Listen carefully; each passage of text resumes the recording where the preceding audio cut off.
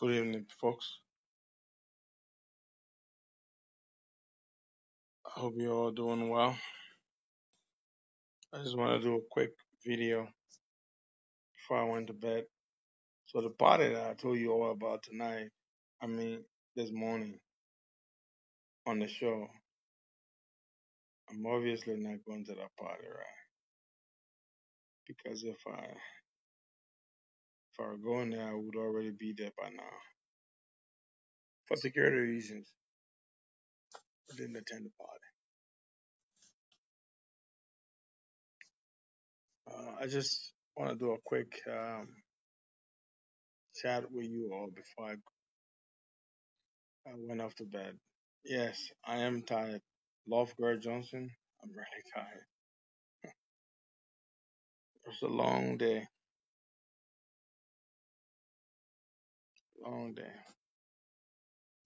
But but I think it was a good day. Kind of share this video. I can't share because once I'm live, I can't share except I have to do it from the other phone. I have a few interesting developments I would like to share. Um, I would like to share a few things with you before I went to bed. Mm, yeah, January 6th is going to happen today at 3 a.m. at 3 p.m. today. I was on the BBC at 5 p.m. There was a repeat of the BBC. It was on an interview. I was actually on the BBC a few days ago, but the press conference we had yesterday, an excerpt of the press conference was carried on the BBC. So the BBC did a piece on us today about the protest, and they spoke with the Minister of Justice, or with the Minister of Information, Eugene Nagbe. So Mr. Pilili, Jonathan Pilili, got in touch with me to say that our press conference yesterday was covered by the BBC. Quite humbling. Quite humbling. And so, beautiful stuff. So, in the last week, we've gone on the BBC twice. It's good for us. Now, some of you don't understand what's happening. We control the narrative. It is the COP that controls the narrative. What we say locally, internationally, carries more weight than what George Weah and his people have got to say. That is powerful. Messaging, propaganda, it is most critical at this stage in this struggle. We're the ones. We are the ones. We control the narrative. And so the BBC today, after they've played my voice on the BBC explaining that the protest is set to happen on January the 6th, the BBC thought to call Len Eugene Nagbe, the Minister of Information, to ask him what he made of that. Eugene Nagbe said, and I'll play the audio for you, and it was on the BBC today. Some of you may have listened to it. It was on 3 p.m. and on 5 p.m. and it will be no, it shouldn't be on tomorrow, but it was on twice today. Eugene Nangbe said that the government of Liberia will provide security for peaceful protesters, whether it's on the 6th, whether it's on the 7th. And do you know why Eugene Nangbe would say that? He said that because the government has lost. The government has no way around it. Now, the United States Embassy issued a statement today, an alert. But this alert was a little unusual. And I don't want to try to twist their words or anything, but many of us have read alerts from the United States Embassy about protests and demonstrations. But this alert was a little unusual. This alert said that people will be protesting about different issues that they are facing in the country. Now, normally when the United States Embassy posts alerts about demonstrations or protests, it only seeks to provide information to its citizens. on where and when the protests will happen and what they should do to avoid getting caught up in these protests. But today, the alert from the United States Embassy was different. I don't know what a minute you read into it the way I read into it. They said Liberians are protesting about different issues facing them. Now, how do you understand? That was not an ordinary alert. An ordinary alert is just to say, hey, people are going to be protesting on January the 6th. So don't come out. But the alert today doesn't say that. It says something else. It says Liberians are protesting about different issues facing them. Okay, that isn't normal. The normal United States Embassy alert does not talk about anything about the purpose of the protest. No, they don't ever talk about the purpose of the protest. They only say people are protesting and provide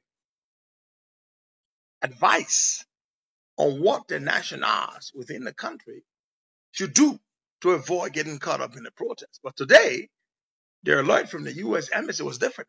This is key. This is very key. I want you to pick this up. This is a very key point, and I'm being repetitive deliberately.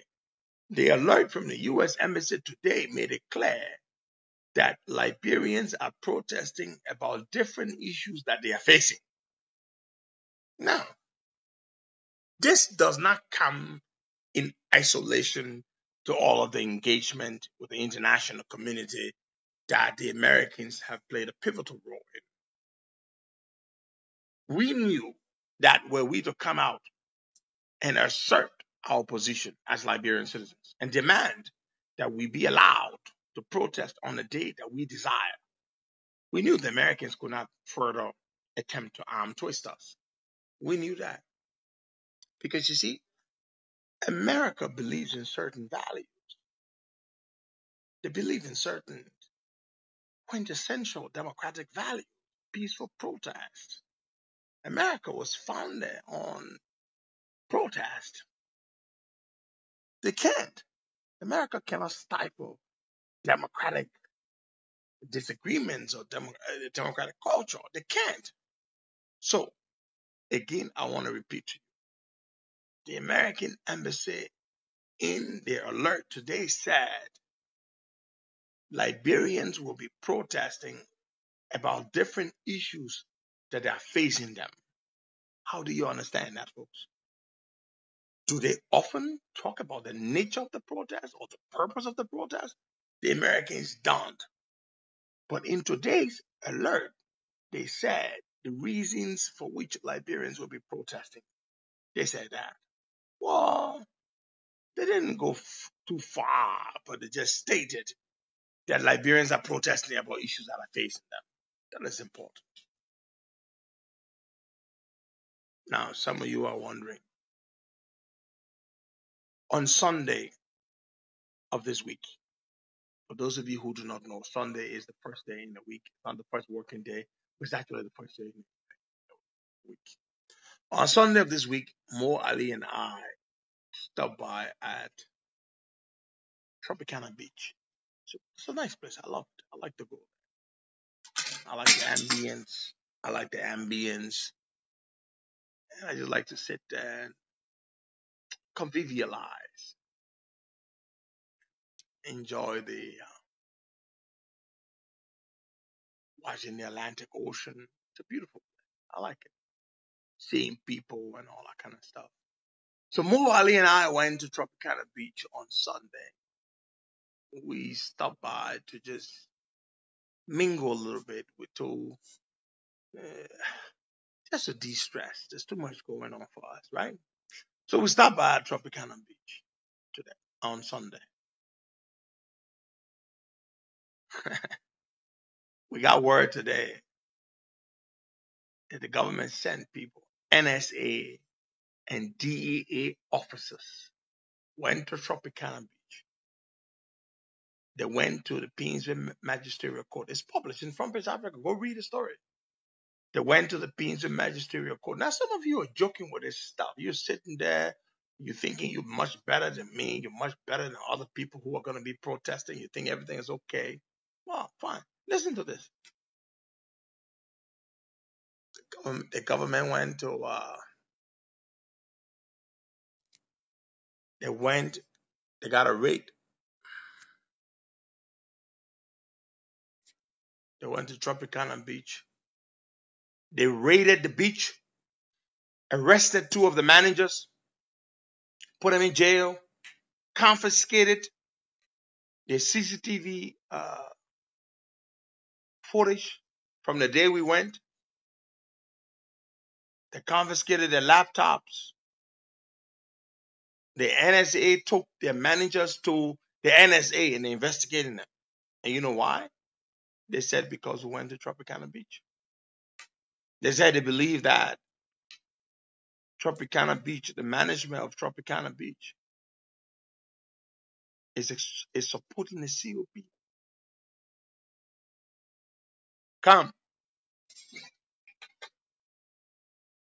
They said they believe, I'm going to go wait for me. They said they believe that the management of Tropicana Beach is supporting the COP. Can you imagine that? So we go to, what did I have? I had vegetable salad and we had a bottle of red wine, sweet red. My friend Rodney here is on. Rodney did a story. Rodney is right here. I just saw Rodney pop up. Rodney, please tell us, didn't you do a story? Rodney here did a story. They arrested 2 of the managers at Tropicana. They put them in jail. They searched all over the place. They said in a rate of search and seizure, they were looking for checks that the management wrote to us, copies of the checks. Are you listening to this? They were looking for checks. The management wrote us checks. Now, some of you take this thing to be a joke. These people are dangerous people. They harassed a hospitality establishment because we went there. So if we came to your restaurant, there's a strong chance that your restaurant might get shut down and your management people arrested. Ask Rodney. Rodney, my friend, you just popped up. Didn't you do a story? From West Africa did a story. It's serious. It's extremely sad. And this is what you want to live under? And some of you don't want to protest? We go to an entertainment center, you arrest the managers, you search the entire place, you seize their computers and their CCTV cameras. And some of you are taking the thing to be joke. There's something wrong with you. We're back in the freaking days of the PLC. We have idiots and dictators on our hands.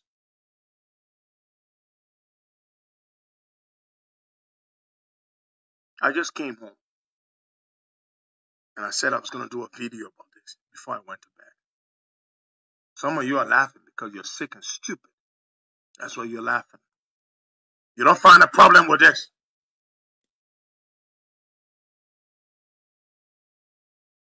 Is this something to make anyone laugh? Should you laugh at this?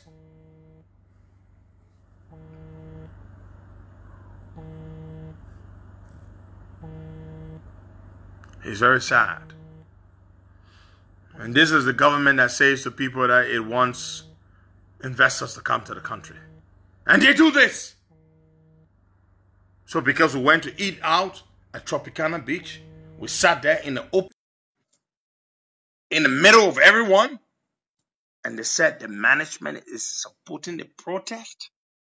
They arrest the management of the entertainment spot. These people are sick. They're sick. And anyone who defends this is sick.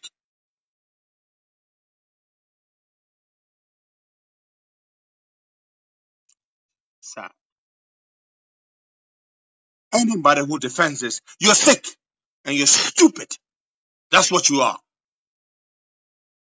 So now we can't go certain places? Do you seriously want to defend this? Can anybody seriously? And they got a rate from the court, from the Painesville Magisterial Court. And they said we're searching for the copies of the checks. We got information that you wrote checks to the COP. What? You wrote checks to the COP?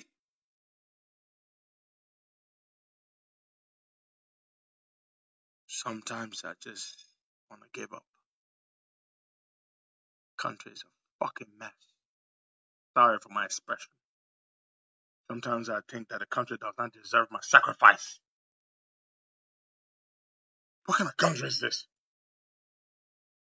You can't go eat certain places now. They're going to go raid them and arrest them and put their managers in jail. Because Costa went to eat there. Because Mo Ali went to eat there.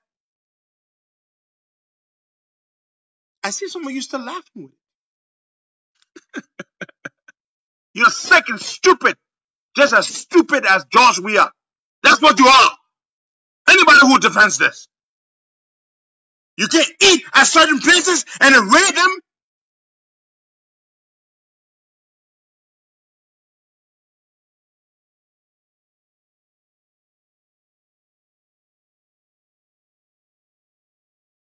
But January 6th is the day we humiliate George Weah. By a large crowd. A very large, peaceful crowd. That's the day we humiliate him. That's the one thing he's afraid of. He becomes fretful. That's the word. A large crowd that does not chant his name. January 6th, Monday. So, of course, the international community apparently has given up. They have realized that we're not going to not do our protest because of them. We're going ahead. Whatever happens, happens. Sometimes you just give it to God. Whatever happens, happens.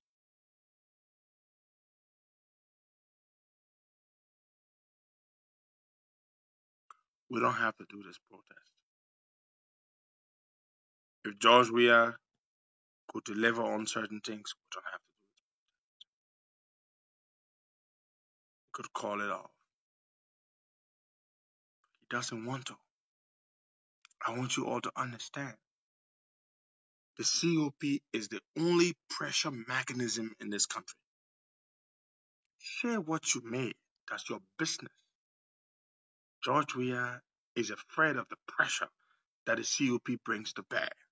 And the COP is the ordinary Liberian man and Liberian woman out there. And we cannot fail to accomplish this. I'm very angry. I'm extremely angry. But I'm just calming down. Because we have a lot of people who listen to us and a lot of foreign people watching us. But it's painful, man. You mean I can't eat certain places again anymore? I can't go to certain places without them getting harassed on account of me going there? In my own country? I never saw this under Ellen. And Ellen's a terrible, wicked, old damn witch. But I never saw this under Ellen. God. They vandalized Tropicana Beach on account of us going there on Sunday. Arrested the two managers and took them to the NSA. And they said they want checks, copies of the checks that the management wrote to us.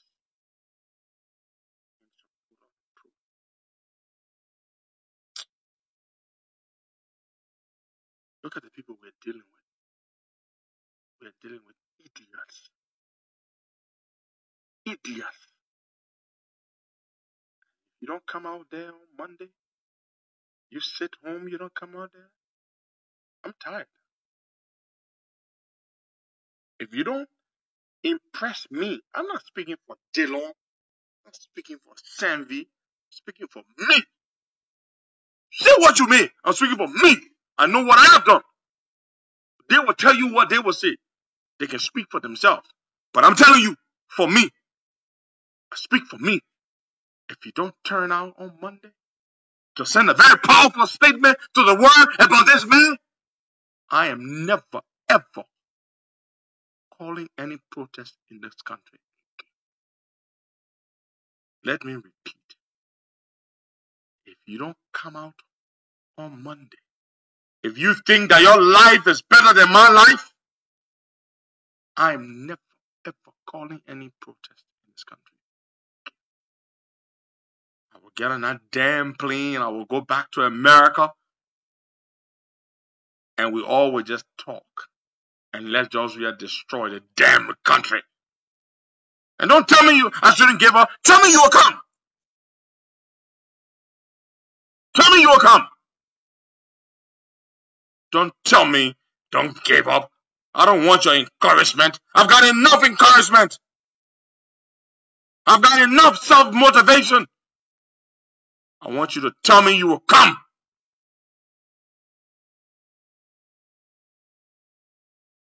We are slipping fast back into the dark days. The days of dictatorship.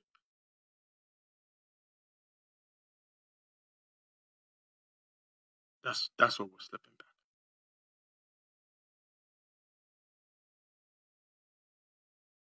I want to say something here, but I will not say it.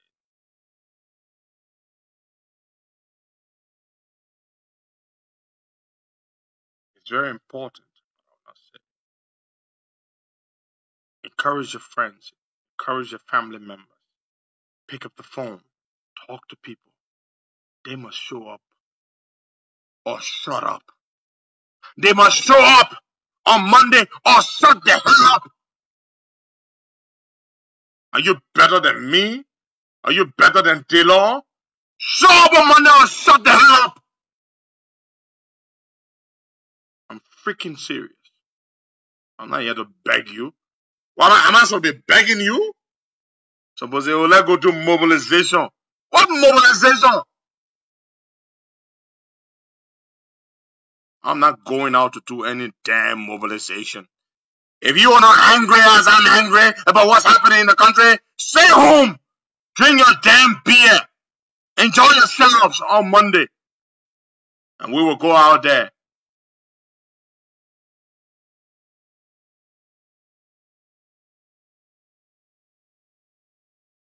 Be there, Brooklyn, my friend. I have to do this. I have to. I have to. I have to tell these people what's at stake. I have to tell them what's at stake. I'm not here to beg you to come out. I'm not asking you for your votes. I'm not asking you for anything. I'm asking you to stand up for yourselves. The country is in trouble.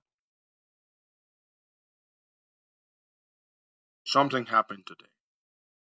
But I do not have the blessing of the COP to tell you. Even though I'm the chairman of the COP. But I don't have the blessing of the COP to tell you. I will tell you after our meeting tomorrow, that is, if the COP gives me the blessing to tell you. If you don't come out Monday, I lose faith in you. I do. You better go all over Facebook and talk about this protest. Enough is enough. Some of us have risked too much already. You're not better than me. You're not better than any one of us who are getting attacked on the streets, who are getting death threats. You're not better than us. Those of you who are under my live video, you better be laughing but not show yourself. Because the moment I see you, I will just block you for good. And I block you for good, and you're not going to come back here. I'm talking a serious matter. This is not about ANC or ALP or CDC or UP. It is about your country. It's about your country. You're not doing this for Cummings or for Ure or for Buckeye or for Costa. You're doing this for yourselves. You want to sit here and let this joker run the country into the ground? Is that what you want? Seriously? So stay home. Stay home on Monday. Enjoy yourselves. Think that we're going to go out there and then you're going to see a little and say, oh, thank you for so much for what you're doing. This is the attitude with this country. People see what's wrong and everybody agrees that it is wrong. But yet some of you don't want to stand up against what is wrong. Enough is enough. The country is dying. The country is dying. The country is dying. Nothing's working. Businesses are folding up and leaving. People are getting laid off. People work for many months with government. They can't take pay. No confidence. Investors ain't coming.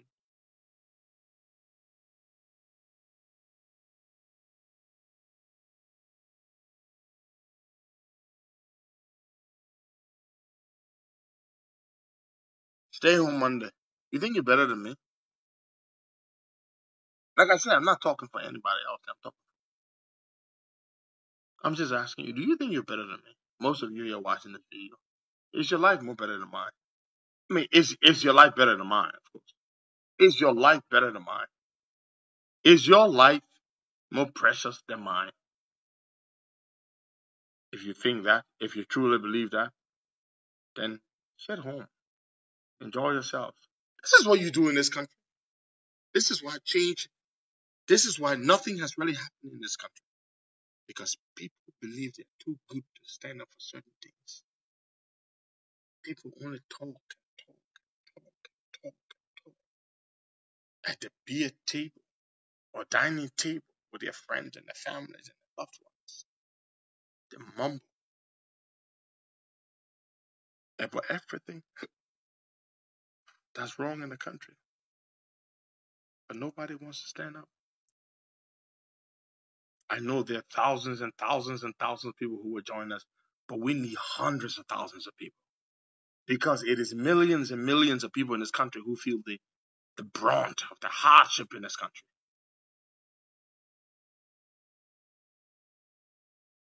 And so, for me, this is my last one.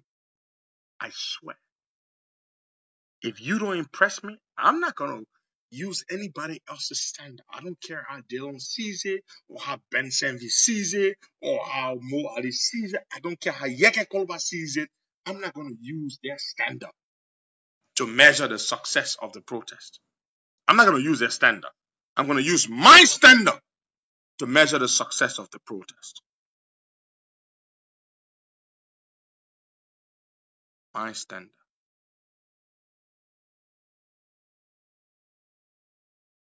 And if my measurement tells me that it was a flop, I'm done. I'm done. Say what you want to say. I'm done. I would never be part of another protest in this country if you don't come out in your hundreds of thousands. All day you're complaining, oh, the country, huh? Oh, the best part of the country. Oh, we're suffering the country. Oh, the country. Elizabeth, you don't understand what I'm saying. I mean, favor highly. You don't understand. I'm talking about my own standard. I'm not waiting for Dillon to tell me it was successful, or for Ben Sanvi or Mo Ali or Reverend Stepter or Jeremiah Wapo to tell me, oh, it was a huge success. No. My own standard. That's my own standard. If I don't think it was successful after January 6th, I will announce that I am stepping down. That's what I'm going to announce. from the COP. If you think I'm joking, what does the COP do for me? The COP does nothing for me. What do I benefit? Risking my life? Huh? Spending my personal money to do this and do that? Huh? Do you know how much personal sacrifice we make for this?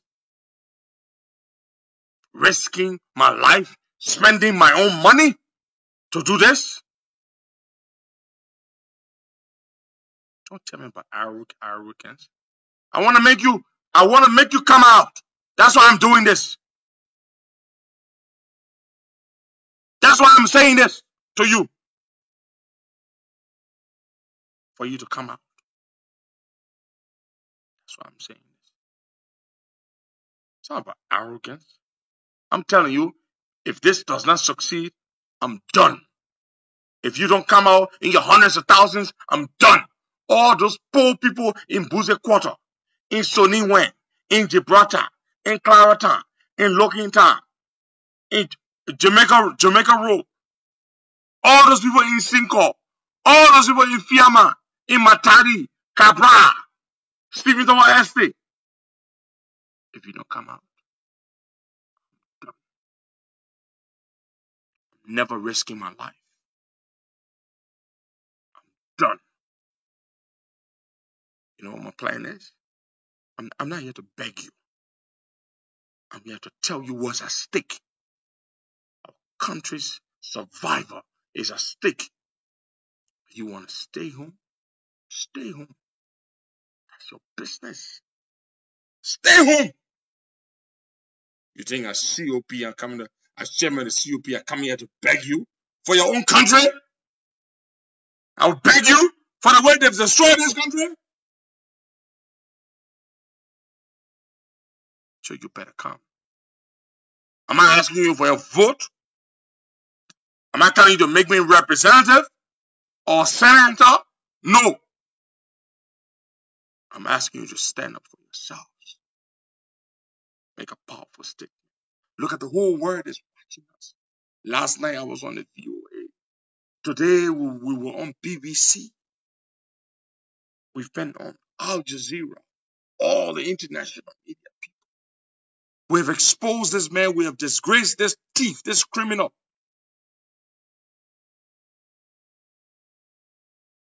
Let's embarrass him further. Oh, I got to tell you. So you stay home. But don't tell patience. Don't tell me about trust in the process. I know these Liberian people. They got big mouth. Monday they'll be sitting there watching Facebook Live and drinking beer while we're under the hot sun. Patience. My sister, don't tell me that. I know these people. Don't tell me that. If they don't come out, I'm done. I'm not here to beg you. That your business. I will be there. I'll be on the front line. If you don't come, I'm really hurt. I'm really, really hurt. I'm telling you. See you. Bye-bye. Say whatever you want to say. God knows I've done my best. I've made all the sacrifices. I speak for myself, as I said. I don't speak for anybody here. I speak for myself. I know what I have done. I know the risk I have taken. I know how much more risk I'm prepared to take. But if you are not prepared to meet me halfway, I would never take any more risk for you. I see you. Good night.